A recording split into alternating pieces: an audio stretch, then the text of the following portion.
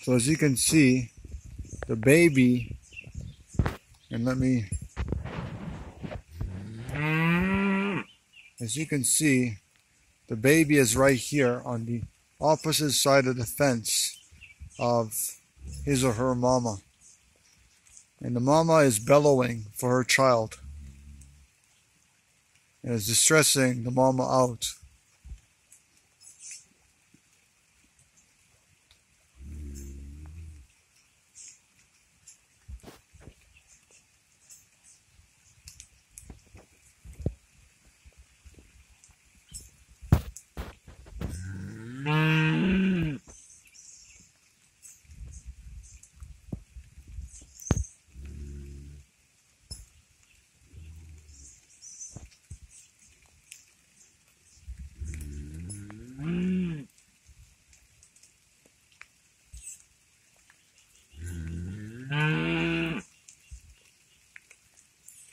Now I'm not sure why they put the baby on this side, but I'm pretty sure that eventually they're going to sell the calf, because in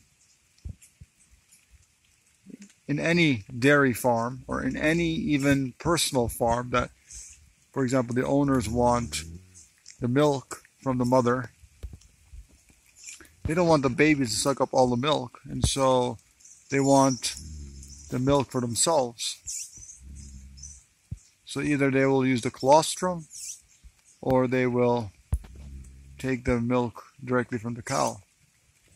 I'm not sure how the colostrum actually works, but all I do know is that the humans want the milk for themselves. And so usually they separate the baby, and or sometimes they even kill the baby. They don't take the baby off the slaughter. And so this baby looks like a male baby, but in any case, the males will be either trucked off the slaughter at a very young age, even on small farms like this with 1 or 2 cows, or they will be put into veal operation, or if the baby is a female, will go back into the dairy industry eventually. So they milk these cows manually, unlike industrial farms. And let's see a little bit about these animals, how beautiful they are. Now they have ropes attached to them, but they are not actually attached. Maybe it's used to guide them, to hold them at times. But yeah, this is still a system where we're putting animals into unnatural situations.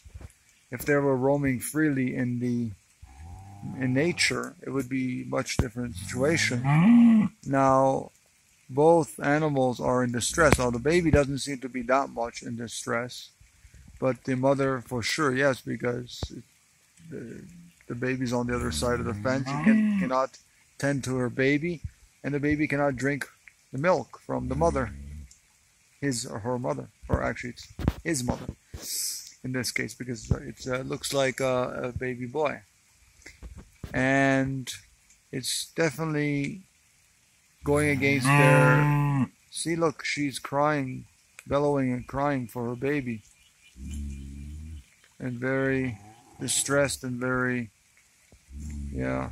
And I'm not sure if the other cow is related in any way to the other one, but in any case doesn't seem so distressed, but at least giving her support by being next to them. Now the baby doesn't really know what to expect, but the baby may be hungry and can't get food from the mother. And so even in this small situation, there's going to be cruelty involved in any glass of milk and any cheese and anything that is made from these magnificent animals. A lot of times they're chained up. A lot of times, they can't move anywhere. And look, even the other one was bellowing. Wow. So don't buy dairy, don't buy the lie even organic small-scale farms. It's not ethical. These animals are in distress. They're really stressed out. They're really crying and for their baby to be with them, next to them at all times, not behind a fence where they can't even be with them. So please choose vegan. Vegan is love. Vegan means love. Vegan means to not eat anything that comes from an animal. Not the flesh of animals, not the dairy, not the eggs, not the honey, nor clothing from animals, silk, down, leather, fur, and animals in entertainment, animals for any reason. And so look what's happening here. They're trying to bond to each other, but the baby cannot go there to suckle on her mother. So they're going to try to do something. Let's see what they're going to do.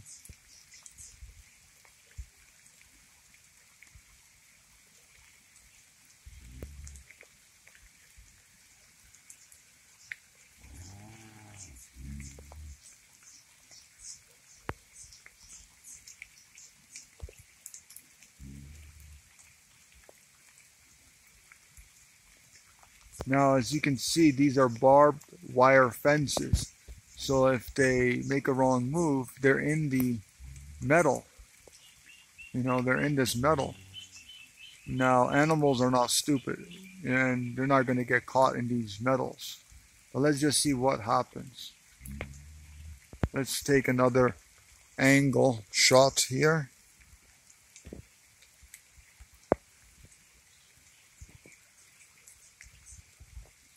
As you can see, they're looking at me, but they know I'm not really a threat.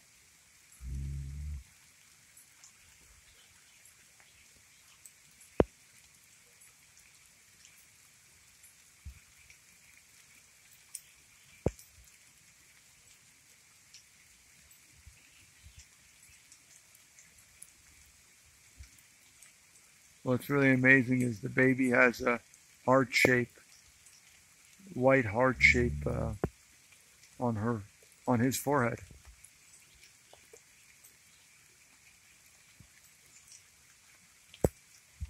Now they're trying to give comfort to each other, but who knows what's really going to happen?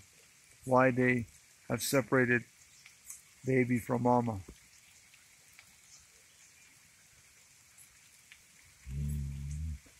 So the baby is coming close to me and understanding that I'm not really a threat here.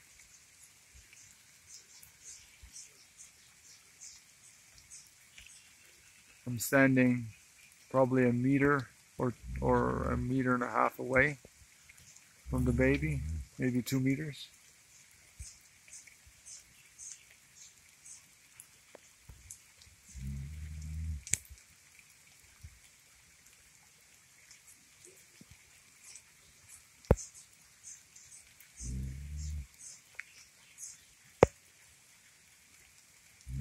So stressing that the baby can't go see his mother and suckle on his mother for milk.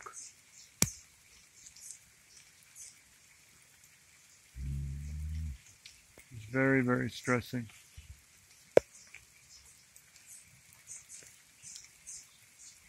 Now I'm just here witnessing and documenting this for people to understand what's really going on in dairy production, even in small scale. Here are 2 cows and a baby, and a lot of the cows, the mother cows, have horns, a lot of them.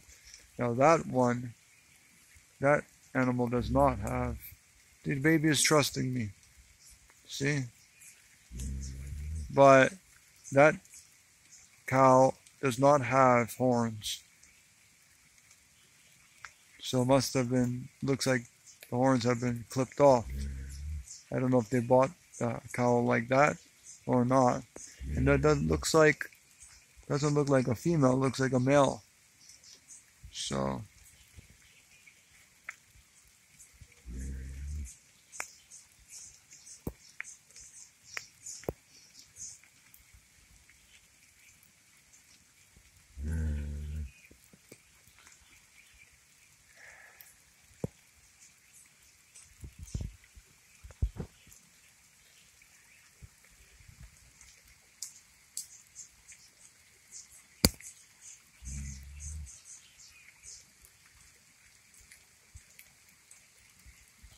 I've seen videos where the baby was trucked off to slaughter,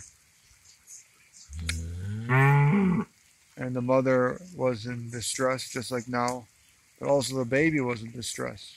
Now, of course, the baby is less in distress, but the baby and the mother want to be together, and because of this wire barbed fence, it's not possible. And now the baby might be, might get trapped in this barbed wire.